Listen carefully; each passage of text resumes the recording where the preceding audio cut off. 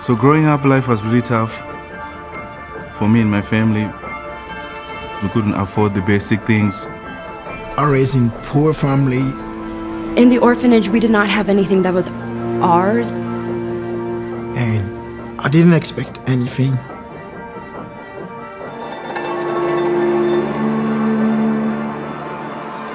I remember opening it, and inside there was so much color. Like the rainbow. And I was just so happy to have a gift for myself. And I loved it. How could so many beautiful things be packed in one box? And who would have done such a thing? To this day, it impacts me. To this day, I feel the love of God. Thank you for being a blessing in my life without even knowing me. In that moment, I realized how God was in my life.